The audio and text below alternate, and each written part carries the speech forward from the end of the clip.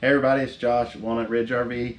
Today I'm going to show you something that a lot of people kind of get stumbled up on trying to pair their device with their InCommand system and their Keystone product. A lot of the Keystone products that we carry here have the InCommand system that controls your lights and slides, awnings, air conditioning, including this one, which is the millionth unit produced by Keystone. It's the Montana. You probably seen last week where we unveiled it on Facebook and had an event here for it. So we're going to use this one as the guinea pig today and show you how to pair your device with the InCommand system that comes with this unit. So a couple things that we need to know about this unit first. We're going to look at the screen and see if we have this global connect down here. That's going to make a difference on which app that we get from the App Store or Google Play. And there's a few different ones for the InCommand system, so we do want to make sure we get the correct one, which I've already downloaded onto my phone. So there's a couple things we're going to do to get this thing connected up. First thing we got to do, we got to make sure our Bluetooth is turned on. We're going to turn on Bluetooth, and on my phone it will start to automatically show you the different things that are available to connect to. The next thing we're going to do is we're going to turn the InCommand system on, and we're going to go to Settings. And we're going to hit Bluetooth pairing, and you'll see down here in the bottom corner this is going to show you the number that we're looking for to pair with. So if we go back to my phone and we go down here to available devices, we're going to look for that in, we'll see it in there, so we'll tell it to scan. It's that way. There we go, it comes up right here on the top.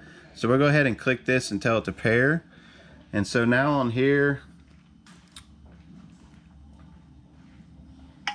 it's going to come up with a pairing code. It's got the same thing on my phone as well. So I'm going to tell it okay, that those codes match.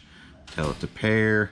And now the device is paired with the InCommand system. So now we can go back to the home screen on here, and I'll actually open the app now for the InCommand.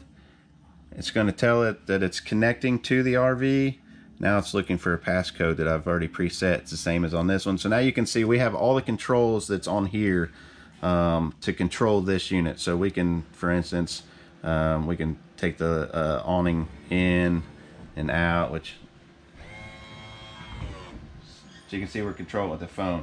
So there's a lot of functions on here. Lights, the slide outs, climate control. I've went over this in a previous video, but this is your HVAC stuff, so turn on your air conditioning and furnace if you need to. A lot of great features on this, but now it's all conveniently on your mobile device. So you're sitting on your couch watching TV and you need to turn the air conditioner up a little bit, you can. If you're sitting outside and your awning's out, it starts to rain, maybe you want to put your awning in, you'll be able to do that from outside. You won't have to get up, come in the unit, and open up this cabinet, turn on the device, and put it in from there. You'll be able to do it all from your phone. The nice thing about this Global Connect too, which you can learn more about it, they have a lot of great videos online. When you download the app, it's going to give you some links to that as well.